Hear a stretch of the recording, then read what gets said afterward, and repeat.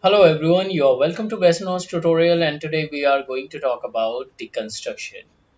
This is your 7:30 p.m. class daily, and if you are visiting my channel first time, don't forget to subscribe for daily classes at 7:30 p.m. Now without further ado, let's start. The origin of deconstruction. It starts from Derrida's some of the works, like first of all, Derrida's Writing and Difference, which got published in 1967, of Grammatology 1967, and there was a lecture, Structure, Sign, and Play in the Discourse of the Human Sciences. So this was a lecture. These three works are important, and from there, this term deconstruction started. To understand deconstruction better, we must know these forms. First is formalism, structuralism, binary oppositions, and hierarchy.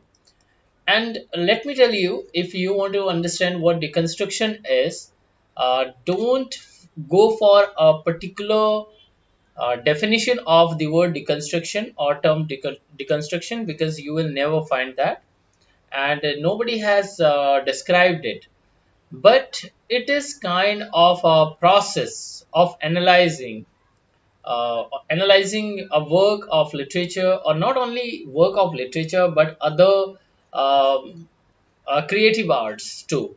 And deconstruction is used in different aspect of creative arts. If you want to understand what deconstruction is, try to understand all the terms and then use of deconstruction. I will try my level best to make you understand what deconstruction is, and hopefully you will like this and the meaning of deconstruction will be clear. So first of all, we have to clear some of the terms in order to understand what deconstruction is. Formalism focuses on form of a text instead of its content. So what is formalism? Here, form is important and the focus point is form, not content. In short, structuralism focuses on structure and linguistic aspects of a text rather than what is represent there, what it represents. So here focus is structures, okay, and linguistic aspect in structuralism. Binary oppositions, two concepts that are set as opposites, like light and black. So both are opposite concepts and they are put together, men and women. Hierarchy is a term uh, which signifies a system in which things or people are organized into level based on status. So hopefully these four concepts are clear to you. Deconstruction relies on concept of structural linguistics. And what is structural linguistics? It is a branch of linguistics. If you don't know, if you are just starting English literature, let me tell you, linguistic means study of language. It's a branch of linguistics that treats language as a system of interconnected units. So there are some interconnected units, we find out them and we study them. Now let's go ahead. So what's the meaning of deconstruction? So as I told you, there is no fixed definition of deconstruction, or there is no fixed meaning. It's a kind of process. The idea of deconstruction itself is open to interpretation, and scholars define it in different ways. As I just told you, means many literary scholars try to define it, but you will find different meanings and different explanations of the idea.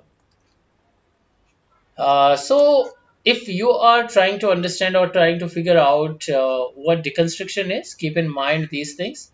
Derrida says Western philosophy was rooted in phallogocentrism, and it emerged as critic of structuralism. So it was, they started doing criticism of structuralism, and then they got idea of deconstructionism. Derrida challenged the theory of binary opposition, and because he was going against all these, uh, then came the idea of deconstruction.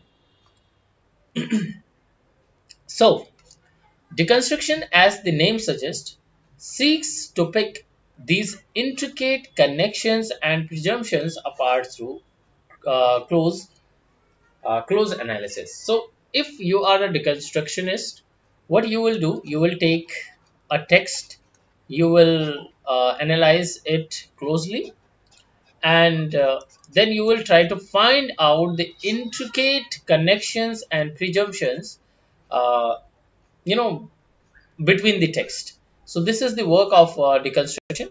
Some of notable deconstructionists are Paul Deman and Geoffrey Hartman.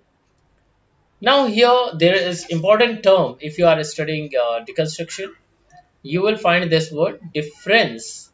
Difference, here you will find A and here you will find E. So it was just misspelled word of difference, but later it became a term which has a meaning. Like Derrida describes this concept as an infinite series of chain of signification. Now, if you understand structuralism, uh, already I have made video on structuralism and I have described structuralism. But in short, let me tell you what is chain of signification. Uh, in the free play of meanings, one signifier leads to a signified. See this. If you don't know what signifier and signified is, let me draw here something. Like if I write here cat, okay, it can be lion or because okay, let me give you the example of this. So cat is signifier, and here the picture of cat. If I make picture of cat here, so it is signified. Cat is signifier, and cat actual picture of cat or cat is signified. What is chain of signification then? It tells that one signifier leads to a signified, which itself becomes a signifier again for another signified, and so on. So let me give you an example. Like I had a line here. Okay, it is a line. Okay, so it is here signified. It is signified. But if I put this line on a flag here, so it can be symbol of something else, and it can become a signifier, and this is signified now.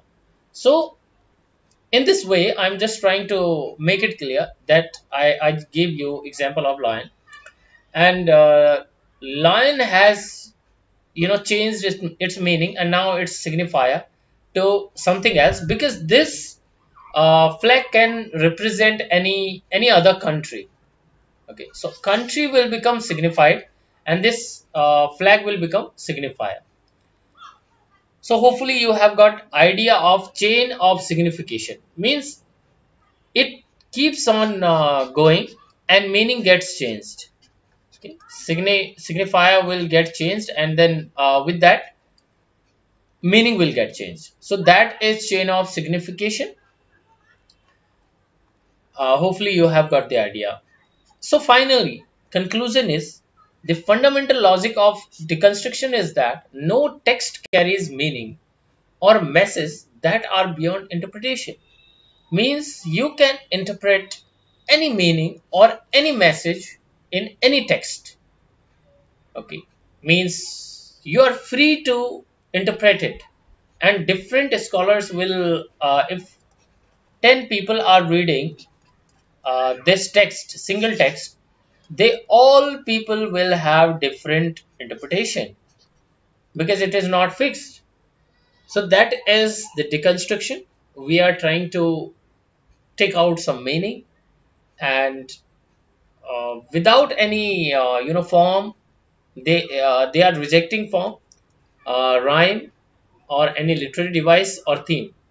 Okay, if you are studying form, then you are a formalist. So likewise, and if you are deconstructionist, we try to find some meaning between the lines.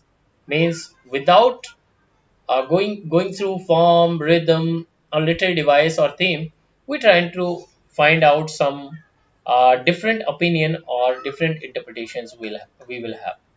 So hopefully deconstruction word is clear to you, and write down in comment box whatever idea you got about deconstruction. If it is clear to you, that's good. If it is not clear to you, I will try to make this video with more examples, or I will try my level best to make the terms clear to you. So hopefully you like the video. Thank you for watching this video till the end. If you are interested in notes for English literature for any UGC NET exam or any other exam or courses, video courses, you can WhatsApp me on 74092871156. See you soon in next video. Goodbye.